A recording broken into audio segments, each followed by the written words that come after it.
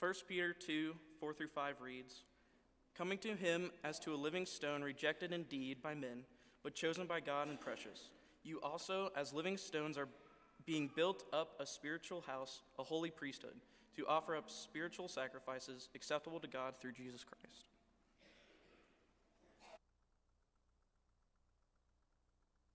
You want to turn in your Bibles to 1 Peter. We'll spend part of our time there. I don't usually use a podium because they're too close to my face, and I can't read my Bible, and now I've got Cheeto dust on my glasses, and that's going to be a problem. I knew better than eat those Cheetos. I should have ate a regular chip. What's a temple? Anybody ever been to a temple? Anybody know what a temple is? Not this. That's a piece on your head. In every religion, in every culture, in every place where there's ever been temples built, a temple is an intersection between the divine and the human. That's why they had temples. Now, in the Greek world, the temples were places that they went and honored their gods. There was a temple built to Zeus that had an iron chariot, and the priest had rigged magnets under it, and when you went in and gave a certain amount of sacrifice, they'd change those magnets and that metal chariot would float. Can you imagine living in a world that doesn't have computer graphics and CG stuff? I mean, we see stuff like that, we think, it's fake. I don't believe anything I see on a video anymore. As soon as they faked Luke Skywalker in the Mandalorian series, and he wasn't even in the movie, I was like, oh, wow. So if you show me the video of Bigfoot, I'm not going to believe it, because they can fake everything now. But in that world, they walked into Zeus's temple, and that metal chariot and that horse levitated. That was huge. Now, ancient religions worked like Facebook, in case you didn't know that. The more FaceTime you give Facebook, the more they cycle you into things that you like or you're interested in, and they're reading how much time your face spends. You're selling them your eye contact. And there's a big push that they weren't watching anything over 7 seconds. And for a long time, Facebook was monetizing, allowing you to make 1-minute reels. And if you could get people to engage with your reel for more than 7 seconds, they would monetize it a little bit.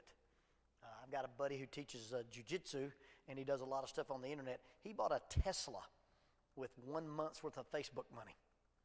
He had 84 million hits on some of his stuff.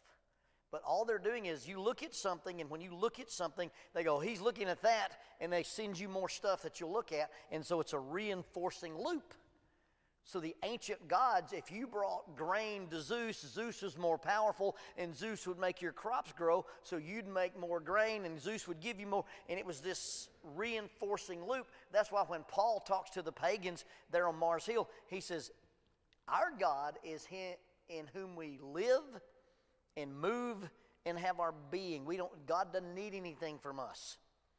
We need everything from Him. Worshiping the Creator God was not about a reinforcing loop. There's no real upside in God loving us. God loves us. In fact, if you look at one of the best definitions I ever heard for love, it's love is the intentional and, if necessary, personally costly investment into the good of another. It does not consider return of investment or reciprocity, and it does not predicate on the fact the other person deserves to be loved. I mean, that's the gospel. We don't deserve to be loved, and God loves us. We can't do anything for God. God does everything for us. And then God gave us a chance to be redeemed at an investment that was personally costly to Him. That's huge. So God loves us and wants us to be elevated to a place where we can live with Him. That's why ownership is so important. And so when we go from submission to ownership, in our discussion. And so as you read this, and one of the things about 1 Peter is if you sum 1 Peter up, it's about suffering. The underlying theme of 1 Peter is suffering, suffering, suffering, and that suffering shouldn't be a big deal. You're going to suffer, and there's ways to get past it, and the end result of suffering is always glorification. And it's a theme in the Bible. Romans 5, perseverance leads to character, and character produces hope. And hope is demonstrated because God poured out his love for us. James chapter 1, when you have various trials, rejoice in them because you'll be made better. Paul says in 1 Corinthians, hey, my weakness is how God demonstrates his strength. So he's talking about suffering a lot, but in discussing this thing about suffering, he gives us an insight into how God sees us and something about ownership. So 1 Peter chapter 2. Now he's challenging his audience to be holy, because you shouldn't quit your holiness. You shouldn't quit living for God because it's difficult. And so he challenges them to be holy, and he set your minds on these things, be fully sober, 1 Peter chapter 1, verse 13. But we get into what we call in the English Bible chapter 2, because of this call to holiness, he says, therefore rid yourselves of all malice and deceit, hypocrisy, envy, and slander of every kind. It's interesting that a lot of what Peter talks about is not actually like super moral stuff as much as he's talking about, listen how you need to treat people. When, Paul will spend a lot of time talking to the Corinthians about sexual sin. But Peter says, look, you can't have malice. That's me being mad at you, me not liking you, me holding a grudge against you. You can't have malice. You can't have deceit. I got to be honest with you. I'm not going to lie to you. I'm not going to lie about you. If I have a contract with you, I'm going to fulfill it. If I tell you I'll be there, I'll be there. If I tell you I'm going to do it, I'll do it. Hypocrisy. I can't fake like I'm your friend and then treat you bad. I can't be envious. If you win and I don't, or if you have a new bike and I don't, or if you get some, I'm not going to treat you that way. I'm not going to be envious. And then slander. I'm not going to talk bad about you. I'm not going to spread rumors. And by the way, girls, the only way rumors spread is if you listen to them. Period. I do a lot of stuff on bullying for schools. And one of the things I say is my friends don't dump trash on me.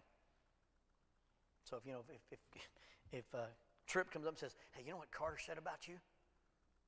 Well, Tripp gets to tell me what Carter said and not have to be responsible for it because he's just repeating it. And that's pretty much a coward. If I got something to say to you, I'm going to say it to you. I'm not going to say it third party. So my friends don't dump trash on me. So if somebody says something to one of my friends, says, hey, Lonnie, first of all, my friends will go, that's not Lonnie. And they never repeat it to me. And so we don't do slander. We don't put it on Twitter. We don't put it on Facebook. We don't put it on Instagram. We don't repeat it to anybody else. And a rumor and a lie only grows because you water it, and just quit repeating that stuff. I don't need to know that somebody out there doesn't like me. They'll let me know eventually. Okay? And so when he says you get rid of all this, most of what he's telling his audience to get rid of is not the stuff like sexual sin. It's just how you treat people normally. And so Peter says, get rid of all this stuff. And as you get rid of all this stuff, instead of having that bad stuff in your life, verse 2, like newborn babies, crave the pure spiritual milk, that you may grow up in your salvation if you've tasted that the Lord is good. I don't know how many of you have little brothers and sisters or little cousins that are still being fed with a bottle. Have you ever noticed how obsessed babies are with bottles? We raised a bunch of puppies. And so I hadn't had a baby in my house in a long time, not the one that was drinking milk. And the puppies craved milk. And it was just like you could pour milk in and they would run over you to get to the milk. And he says, when you start thinking about, okay, I'm not going to talk about people, I'm not going to be envious, I'm not going to slander, I'm not going to lie, I'm not going to be a hypocrite. If I'm not going to be looking at all that stuff, you need to be obsessed. You need to crave the sincere milk of the Word so you can grow. Now, the milk of the Word in lots of passages means the fundamental, elemental teachings.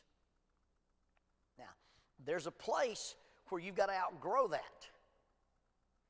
But you can't outgrow it till you master it.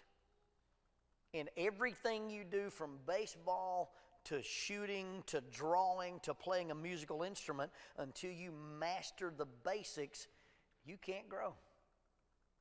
So if you don't know enough about Christianity to explain one of your friends about salvation and about prayer and about repentance and about honesty, you can't grow as a Christian because you don't know the fundamentals. You don't know the basics.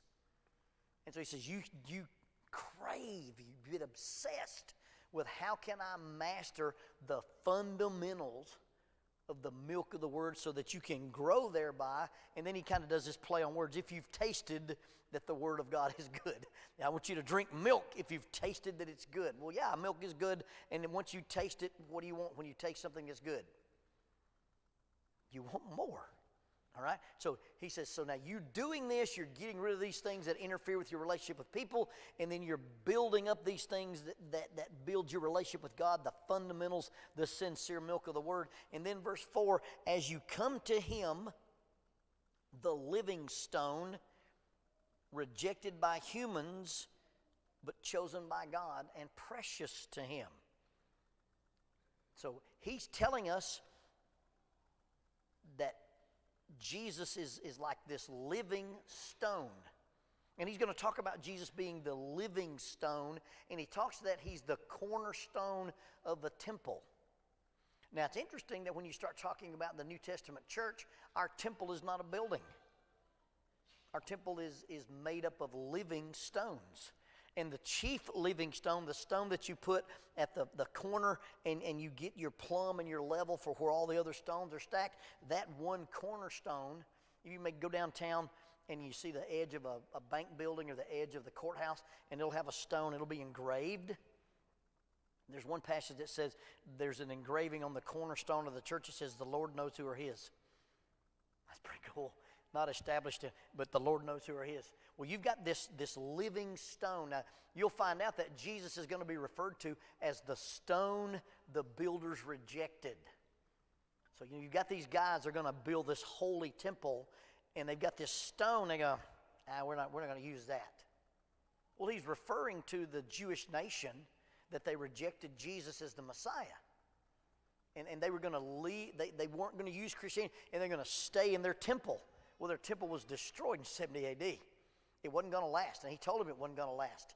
But the interesting thing is, in order to build the temple, the original temple that Solomon built, about the footprint of a basketball court. About 90 feet long, about 45 feet wide, maybe 3 stories, overlaid in hammered gold and inlaid with ivory. And then after that temple was destroyed, they rebuilt Ezra's temple. And then after Ezra's temple, they added to it, and Herod added on a complex to this temple. In all of those cases, most scholars think that the stones that they built that temple out of were quarried, dug out of the ground at a site 650 yards outside the city of Jerusalem. You guys ever seen a rock quarry? What does it look like? It looks like bare rock. From way off in a distance, you see that arc of rock, and it looks like a skull.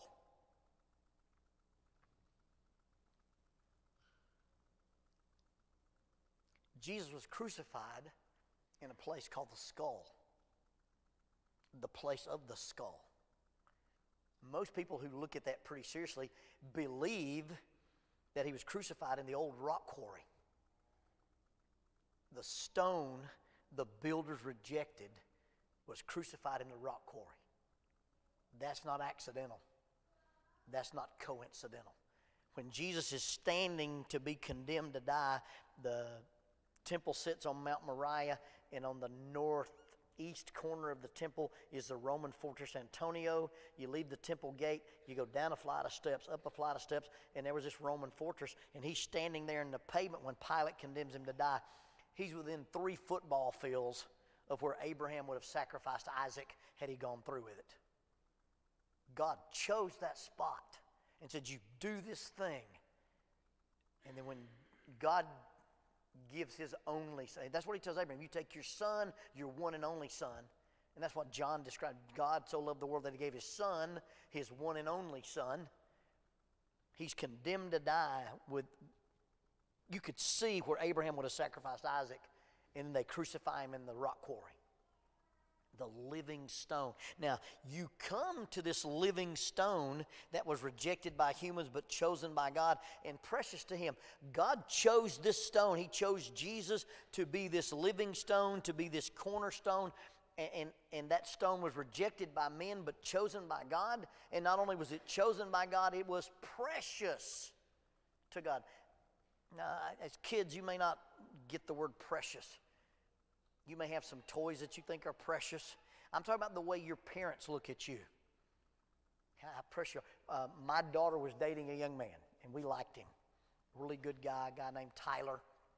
They ended up getting married. But before they got married, Tyler's dad sat down with his son and said, hey, we love LB. That's my daughter's name is Lonnie Elizabeth. We call her Lonnie Beth, and everybody that played volleyball with her called her LB. So this young man who's in love with her calls her LB. His grandmother's this old Southern belle from Georgia. That girl's name's Elizabeth, and you call her LB. You should be whipped. Anyway, so he calls her LB. Well, his dad sits down with him and says, Tyler, we love LB, and we think you love LB. But until you treat her like you cherish her, you don't marry her. Now, that's his dad. That's not the talk I had with him. That's his dad. He said, you can't marry this girl unless she's precious to you. Well, God picked Jesus and said, this is precious to me. And that's that living stone. So you come to him as the living stone, rejected by men, but chosen and precious by God. And you, like living stones, are being built into a spiritual house. A holy priesthood offering spiritual sacrifices acceptable to God through Jesus Christ. A temple in any religion at any time in history, any place in the world, was an intersection between the divine and the human. And God said, your purpose is I want you to be my temple. And a temple is the intersection of the divine and the human. You live in God, and God lives in you. And in the same way that Jesus was the living stone, he's asking you as part of my temple, as part of my dwelling, as part of this intersection between the divine and the human, I want to have this relationship with you so you can be a living stone. And I want to dwell in you. So now we're not just talking about ownership, but now we're talking about residency. God lives in us, and we live in God. Are there things that aren't allowed in your house? Mice, rats, and spiders. That's the Jones household. Mice, rats, and spiders. And I don't mind, it doesn't matter what size, doesn't matter how long, doesn't matter dead or alive. No mice, rats, or spiders. And they get dealt with swift, severe punishment. And it's, these things don't come in my house. Well, God has this house, and he says there's some things that aren't allowed here. Now, do you have the right to say what's allowed in your house or not? Why? It's your house. and that's the whole point. God says, if you're going to live in my house with me, and if I'm going to live in you as part of my house, I get to say what's allowed here. Who is the Lord that we should obey him? Well, he's not only the builder and maker, he not only has this proprietary ownership of us, he lives in us. And there's some things that if God's going to live in your house, you can't have in your house. There's some things you don't allow in your house, and there's some things God doesn't allow in his house. In fact, in the commandment that says, you shall have no other gods before me. I think sometimes we read that and we think that if we've got a list, as long as God is number one, we can have the list. That's not what that commandment means. He says, when you come into my presence, don't bring anything else. Not I'm number one and music is number two and art is number three. It's when you come into my presence, you bring no other God before me. I can't bring another girl home. That's one of the other things not allowed in my house. Mice, rats, spiders, and other girls. Okay? Because Jackie said, I can't be your best girl. I'm your only girl. Which is cool. That's the way it's designed. One man, one woman for one lifetime. And God says, I'm going to have this relationship with you. I'm going to live in you. You're going to live in me. And we're going to be exclusive. Because I don't allow other gods in my house. Now, you may not think that you're worshiping Baal or Dagon or Ashtaroth or Thor or Zeus. But you can worship popularity and you can worship pleasure and you can worship money and you can worship stuff just as much as you can worship some pagan deity that doesn't exist. Because those things do exist, and they compete with you as to who lives in your life and to whose house you live in. So it says, you come to him as a living stone, being built into a spiritual house. You're part of a building that becomes this spiritual house, and in this spiritual house, a spiritual house is a temple. Who works in temples? Priest. So you live in this spiritual house, and because you live in the spiritual house, you are now a holy priesthood. And what you do as a holy priesthood is you offer sacrifices that are acceptable to God through Jesus Christ. Now, sacrifice is something that you give to God. It's something that you give up for God. It's something that you do, and you do it in a way that is acceptable to God. Well, if you're the priest and you're worshiping in his temple, he has the right to say what is allowed and what is not allowed. And this is not just talking about worship, this is talking about lifestyle. That your lifestyle is an acceptable, holy praise to God. That your job, when you go to school, when you play sports, when you go to work, when you have your own home, everything you do is something that says, hey, I belong to God's temple, I'm one of God's people, I live in God and God lives in me, and it honors and glorifies and praises God. And that's the mission. That's why our ownership and our residency is super, super important. And then he quotes, see, I lay a stone in Zion, chosen and precious cornerstone, the one who trusts in him will never be ashamed. Now, you who believe, this stone is precious. But to those who do not believe, the stone the builders rejected has become the cornerstone, a stone that causes people to stumble, and a rocks that make people fall. He says, when you decide that you're going to let God live in you, and there's residency, and because this is where God lives, and you become a part of God's house, he says, there are things I allow in my house, there's things that I don't allow in my house, there's things you have to do in my house, and because you're living in a spiritual house, that makes you a spiritual resident, that makes you a priest, and priests offer sacrifices. He's now, when you figure this out, and Jesus becomes precious to you, because you're precious to him, you live in a way that is fulfilling. And then people who have rejected Jesus, people who don't value Jesus, those who don't believe, this cornerstone becomes a rock that makes people trip. It gives people a hard time. Now, I'm just going to be honest, that one of the reasons people fall out of the church is because they really don't love Jesus. They just don't want to go to hell. And so their relationship with Jesus is he's not precious. He's just a way to escape something bad. And so then you've got this relationship with Jesus, and because of that, this is a stone that'll trip you up. Because you can't live very long with what we call cognitive dissonance. That's this. You can live like this, you can live like this, but you can't live like this. And so when you don't view Jesus as precious, and you don't view him as Lord, and you don't love him, and you're just obeying the rules rather than following the values, the idea that God is precious to you and you're precious to him, and you have this relationship where you live in him and he lives in you, that's why people stumble and fall. Because this whole Christianity thing gives people a hard time. It's difficult. He says, so I want you to come to him, and you're a living stone, and you're being connected to the original living stone, and you're being built into this living temple.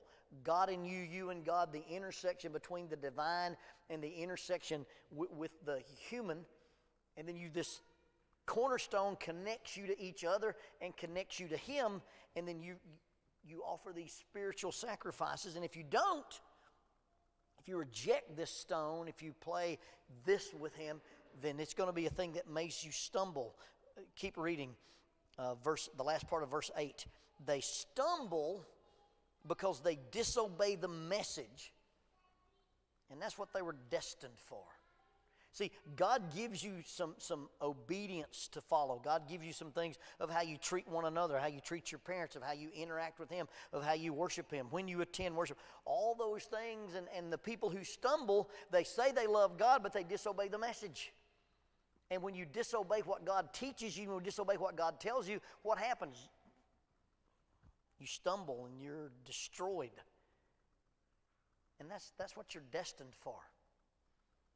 Destined doesn't mean God made you do it, but God says, if this, then this. One of my really, really close friends has an R1 sport bike. He showed up at my house on this rocket. I said, why don't you just paint a sight on it, because all you're doing is aiming yourself at stuff. He showed me a picture from his GoPro helmet. The speedometer doing 175 miles an hour on this bike. I got my old Bible out, turned to the back, and said, the fiery crash that killed our friend. I said, that's the opening line of your funeral, okay? We call him level 1. That's level 1 trauma. Because when he wrecks that, and he will, because you hit a paper cup at 175 miles an hour, you're gone. You're destined for this. Well, God said, when you disobey me and you reject the living stone and you don't participate in the living temple, you're going to stumble. And when you stumble, that's kind of an idiom or an idea that you failed. You've fallen. And that's what you're destined for when you don't live in God and God doesn't live in you. They're destined for this, verse 9, but you are a chosen people. Now, what does it mean to be chosen? Do they still do the thing in grade school where they pick teams to play kickball? You ever been the kid not chosen? Bradley shakes his head, never been the kid not chosen. I've been the kid not chosen. Let's play basketball. You. The kid from the Special Olympics. The short white kid. No, that's me, I'm good in basketball for 5 fouls. That should be my number. Because if that's all I got, bring that trash in the lane, I'll hurt you. And then they'll sit me down, On the last great day, if you have any fouls left, you are wrong. I've been the guy not chosen, trust me. Have you ever been the guy that they chose? Hey, we want you to be on our team. Hey, I'm Coach so-and-so. I'm putting together a travel team. Would you play ball for me? Hey, I'm so-and-so, and I'm doing this musical, and I want you to be one of my singers. Hey, we've got some... You ever been the person chosen? But you... Talking about us, are a chosen people. God picked us to be on his team. You're a chosen people, a royal priesthood. You live in a temple, not the kind of temple that everybody else has. This is a living temple. So you're a royal priesthood, a holy nation. We not just have living in God, but we live like as God's people. And so we get this identity. And I like being an American. I'm proud to be an American. And when I went overseas and did some stuff, I wore a bandana that was red, white, and blue like the American flag. They knew I was an American. But it's more important that I'm a citizen in God's kingdom. I'm a Christian. You're his own holy nation, God's special possession. Now, I've got some things that are special in my life. I've got some things that are reserved. I've got stuff that I only use for certain occasions. I don't use them for anything else.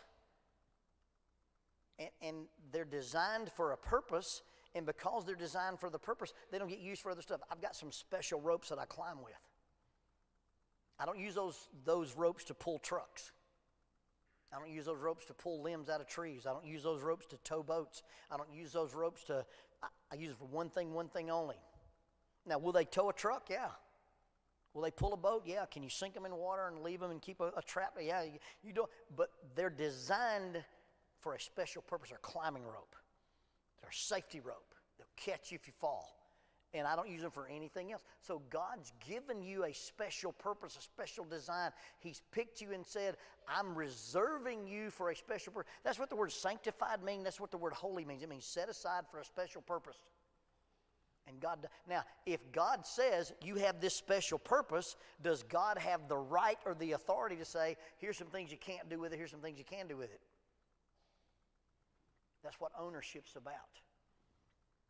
You're a chosen people, a royal priesthood, a holy nation, God's own special possession, that you may declare the praises of Him who called you out of darkness into His marvelous light.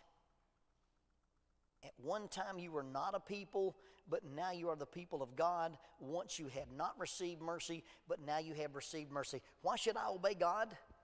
Not because of what God can do to me, but because of what God has done for me.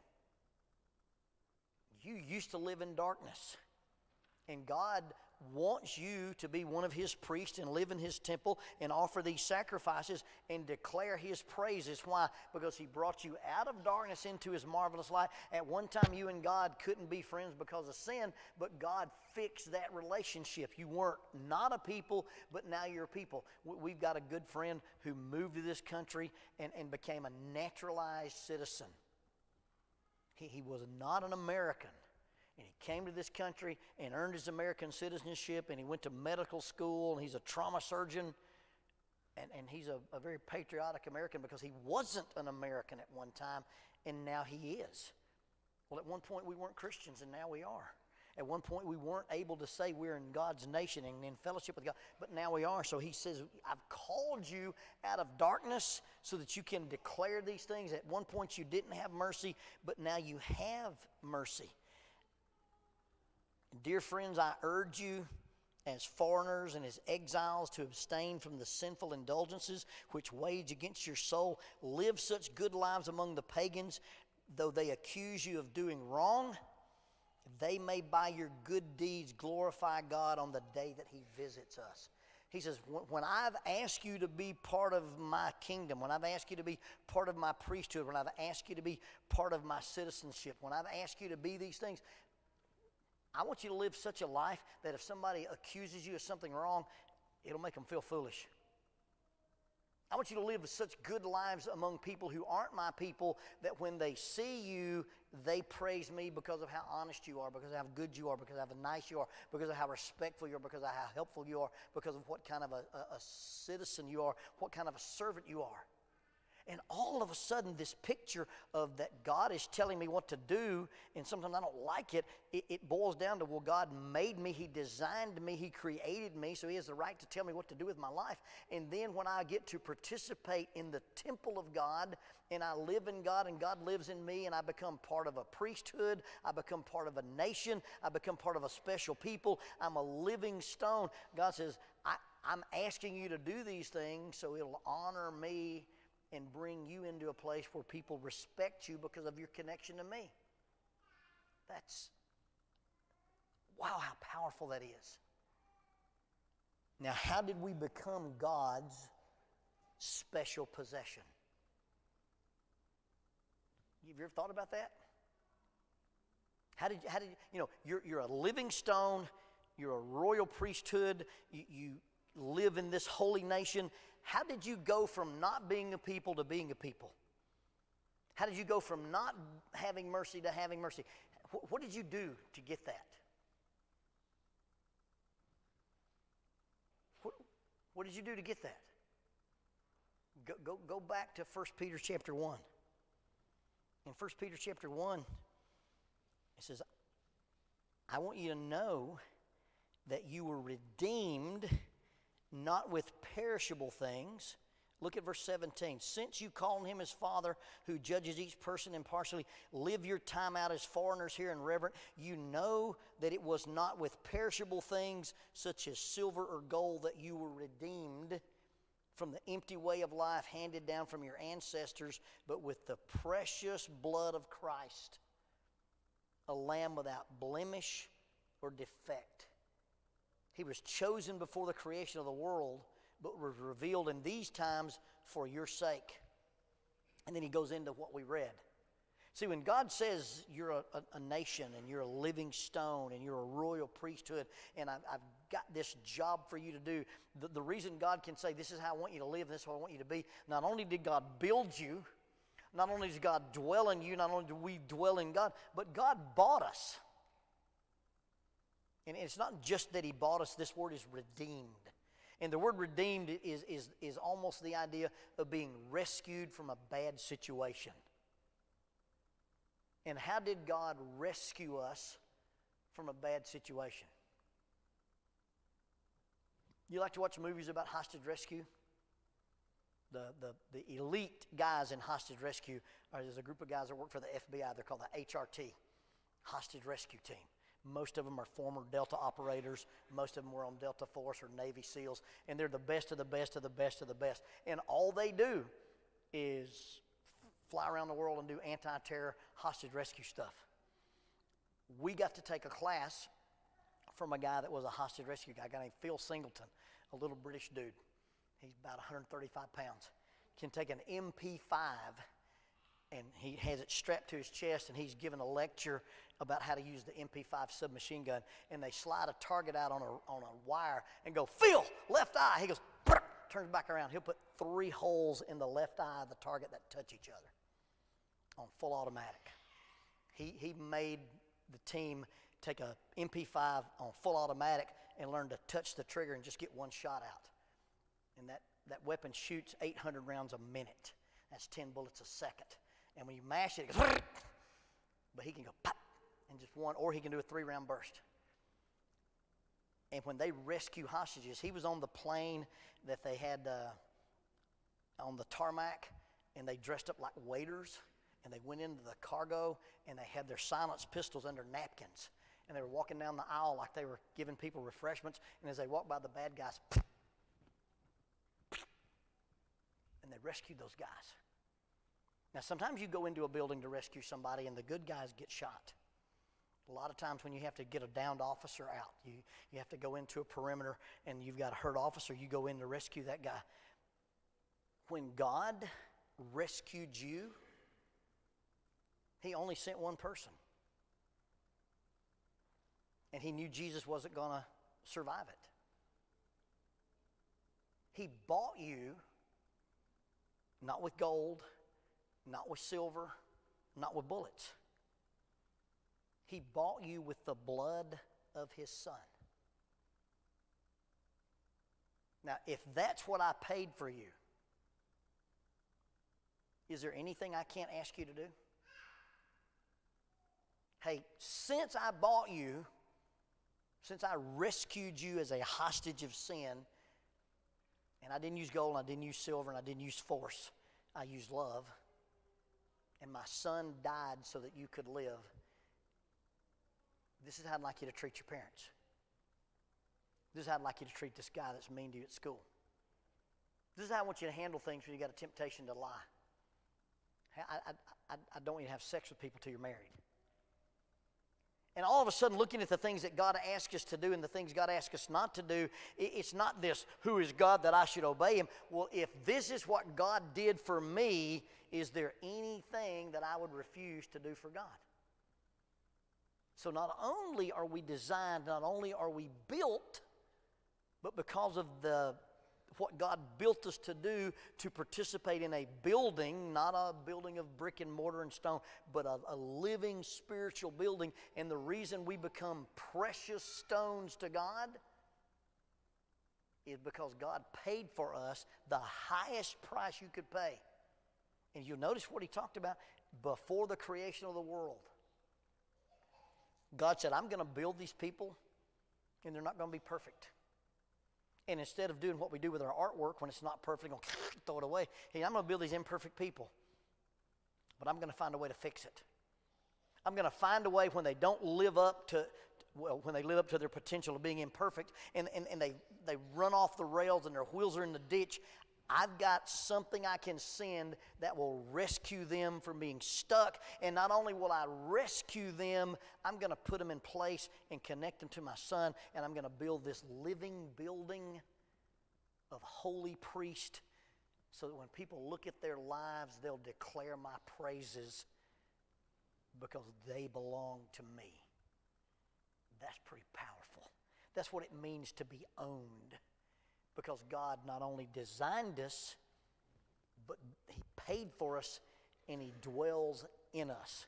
In the last lesson of the day, we'll talk about what that looks like. How you and I should behave because of the ownership, because of the design, and because what was paid for us.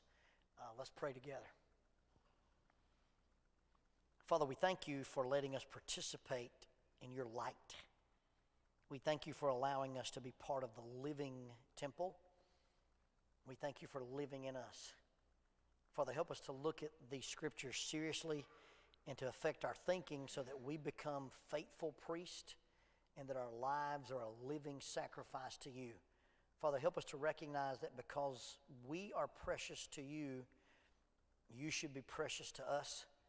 And Father, help us to live like people who don't own ourselves, but someone who recognizes that we are owned, and because of that ownership, we are submissive because of the fact that you live in us and we live in you. Father, bless us in the rest of our activities, bless our songs, bless our free time. We thank you for the good things you've done for us this weekend. In Jesus' name, amen.